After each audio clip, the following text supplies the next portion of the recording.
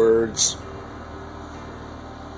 original thoughts pertaining to science. And today's science seems to be the go-to man for all the answers. But science is limited in those answers that it can present. Science deals with physical facts. And as we know, or I hope you know, that the world is based on spiritual realities. And those physical facts will always be subservient to the spiritual realities. So science is really limited in the sense that it's not the leader, it's the follower. And then when we put science in that perspective, then we might hope to garner that truth in which it can hope to reveal. So in saying all that, I'd like to read these words to you that will put all of that into perspective. Just something for you to think about. And once again, this is for anybody that actually trusts in science. And some of you, I know, trust it with your life.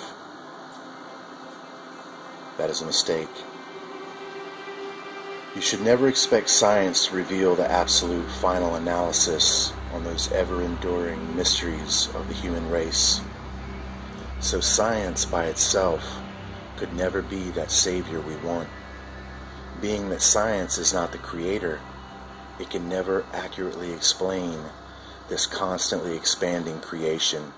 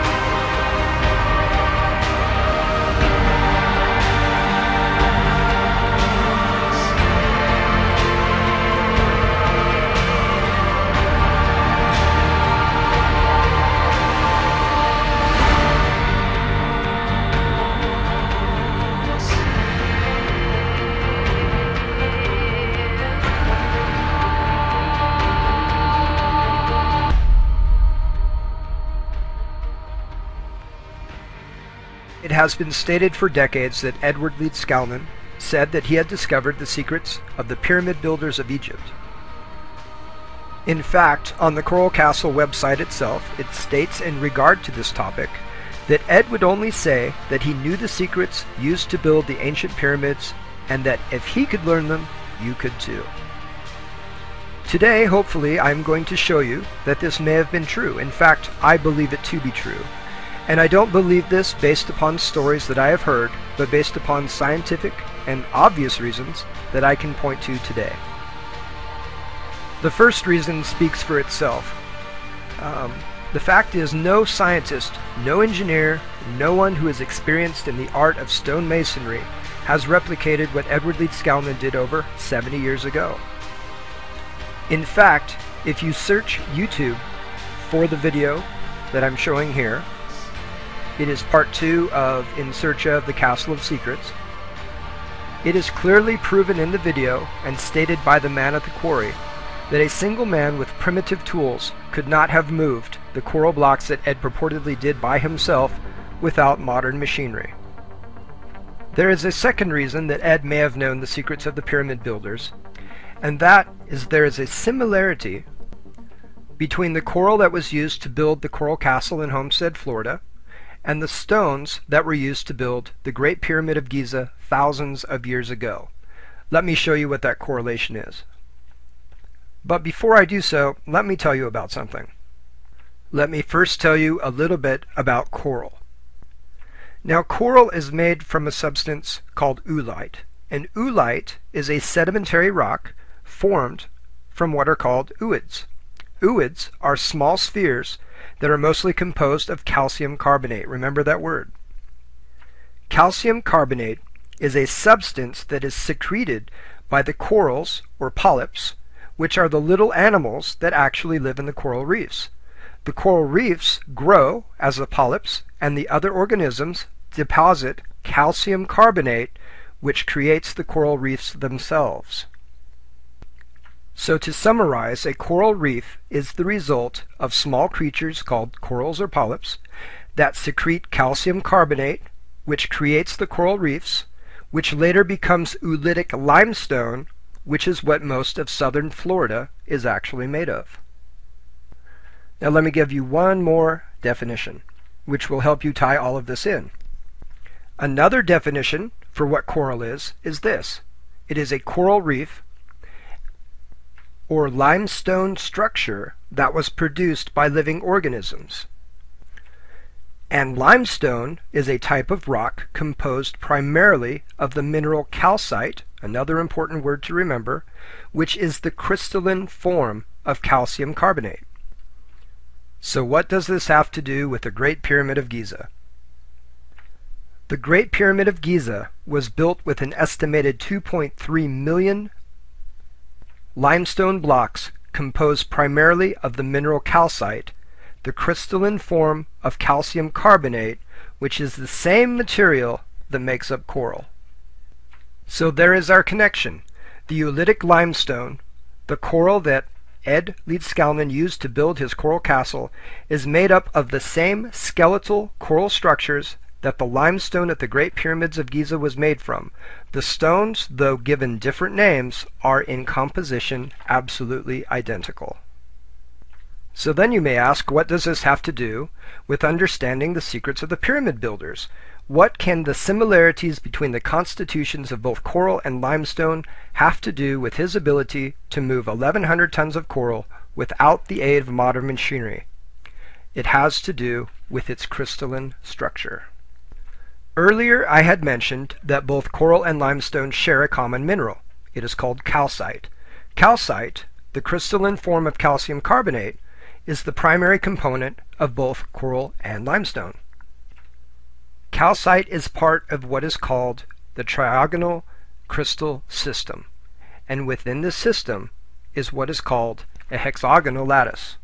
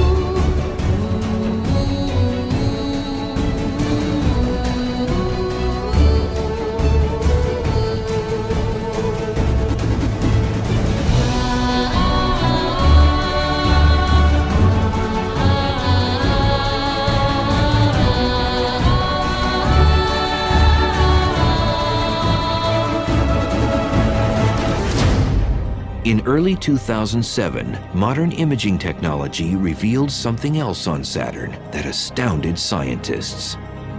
We see it very, very intensely now. It's something big, something strange, and something never seen in the universe before.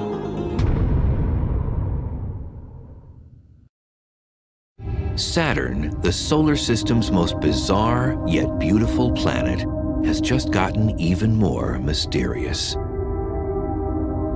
In 1979, the Voyager spacecraft showed a perfect geometric form over the North Pole. In October 2006, the Cassini craft found that it is still there. It's just bizarre, and it sits there kind of still. It doesn't move with the planet. The pole, there's a hexagonal feature, a six-sided polygon that encircles the pole at about 78 degrees north latitude. And it's sitting there as a set feature.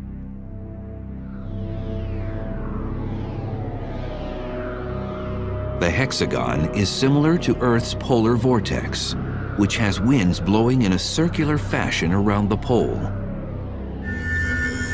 Saturn's vortex can fit 4 Earths inside of it and extends 60 miles deep into Saturn's clouds. And what's more bizarre, Voyager saw little tiny clouds going around at about 100 meters per second, which is about 200 miles an hour, going around this racetrack. People thought, well, maybe it's just a temporary thing. How could this stay there? It's been there now for at least 20 years.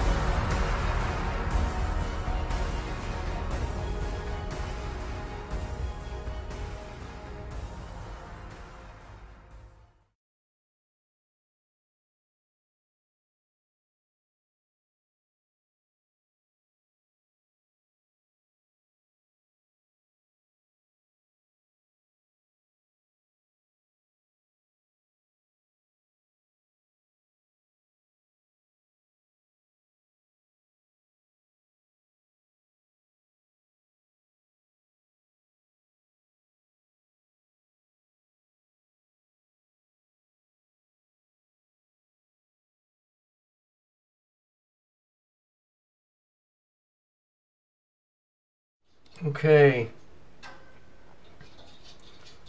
I want to read this to you. This is from that hurricane.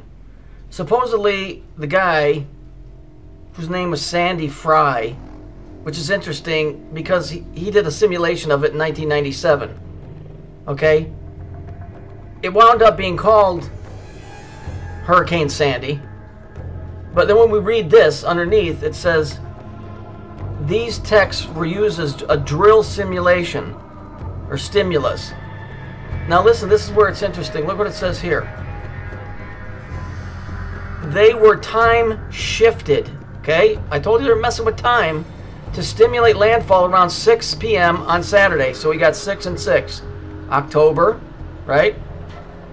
4.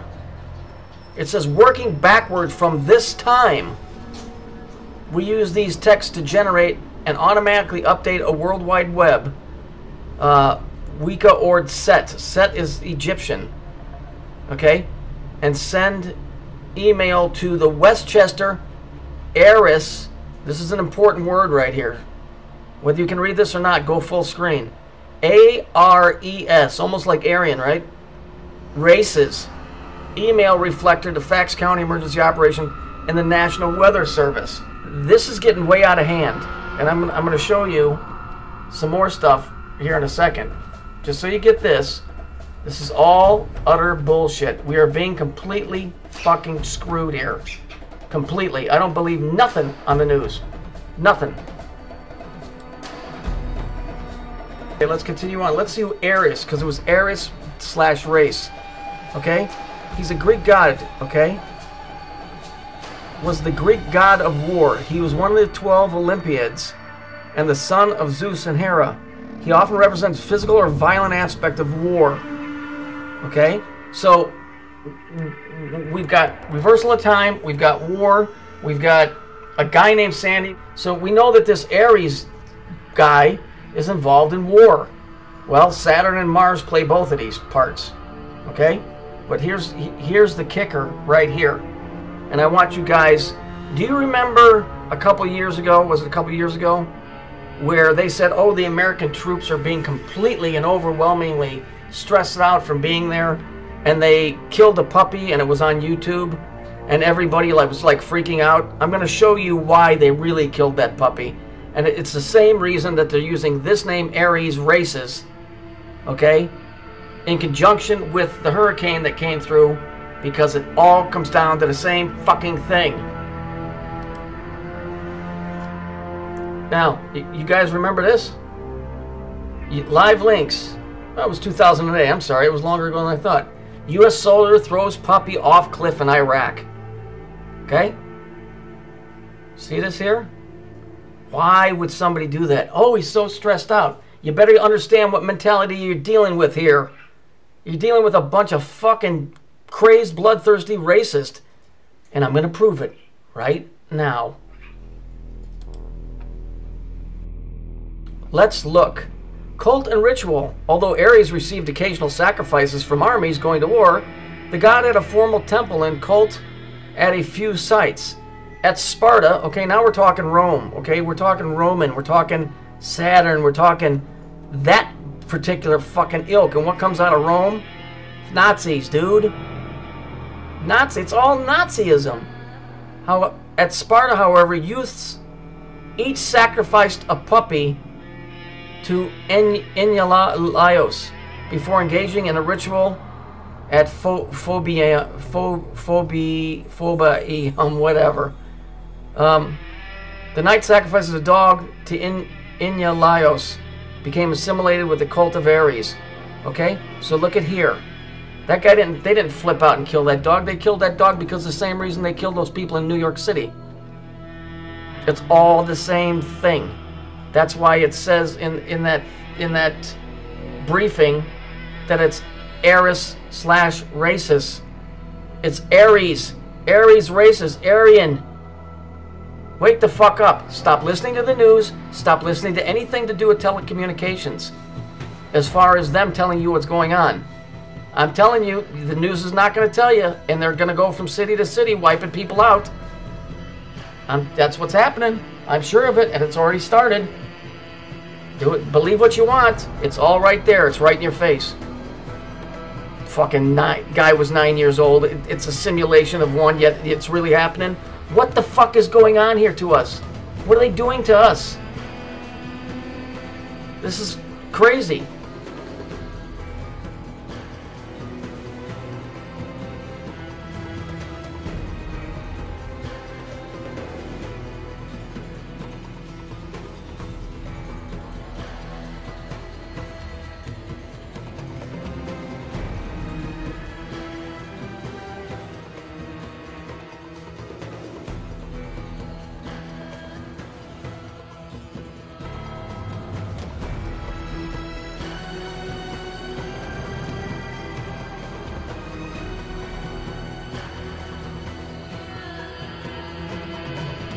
Anyway, let's look at this. I think this is from 2000. It's either 2002 or 2006.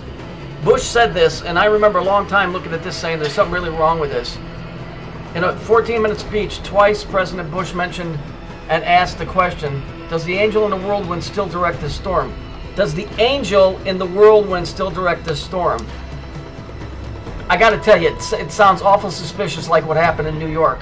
Does the angel in the whirlwind still direct the storm, referring to America? Is what I think. And then when I went and I looked it up, you could go and look this guy's name up, the second, third, and fourth lines.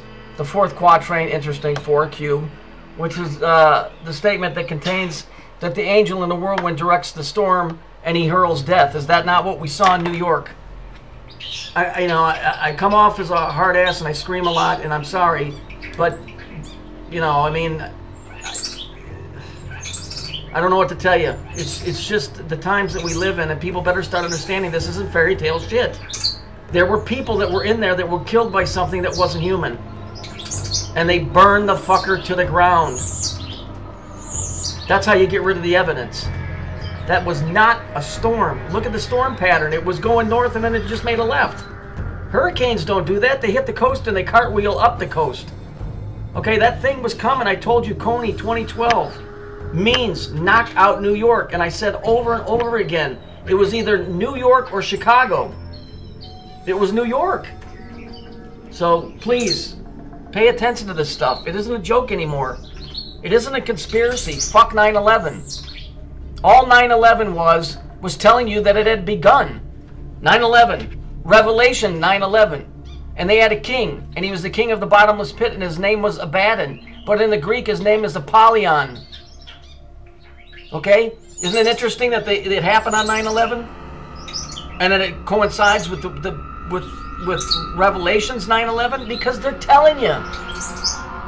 All you got to do is just think a little bit.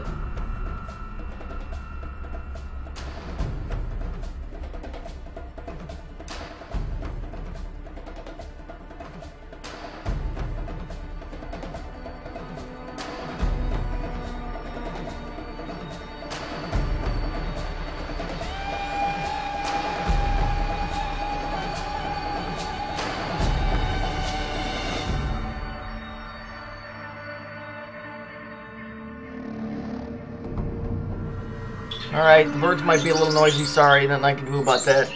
Look, basically, every one of these points, you got Brighton Beach here, interesting, you got a pink and a purple and yellow here on the woman. From the financial district, all of these streets, okay, all were part of that storm and that flood and that whatever, the destruction, okay? But all the rest of these, the Yukon Territory, Nebraska, with the Nebraska, Tenafly, New Guinea, Mount Fuji, Las Vegas, every one of those, with the exception of Nebraska, had an earthquake on the 30th, the same time that the storm was going on. You can't ignore this connection where they put Saturn center of the Earth. There is a cube in the center of this planet. What's inside that cube are the things that are coming out. This all goes back to the whole Chilean miner thing. Okay? If you go look in the video where you see where it says Tenafly, I clicked on YouTube, and the first one came up, and the time that the guy stamped on there is 3:30. Well, you know, it's ridiculous. The Nebraska earthquake happened October 18. That's 9. And it was a... oh, let's see, it happened on the 18th.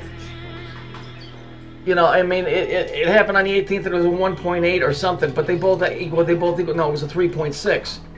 So that's 9 and 9 again, that's 18, that's 9. There's something going on. When it's all 9, something's going to bust loose. I don't give a shit what anybody says.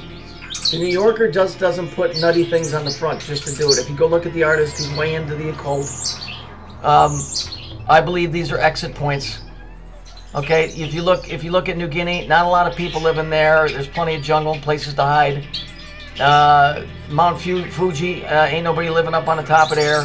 The Yukon, that is up in Canada, and that is, it's all forested, but it's desolate. And what I mean by that is there ain't a lot of people living in that area.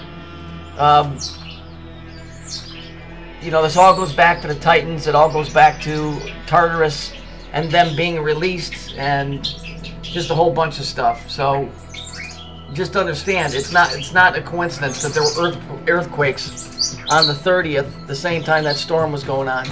This stuff is just beginning, and when these things come out of the ground, I don't know what they are. If biblically it says, and there were giants in the earth, so you know, is that what's coming out? I don't know. But you got that cube, which represents Saturn, or represents the cube that those things are locked in, that are coming up. It's just too weird. It's too weird, but it shows that there's a pattern to this stuff.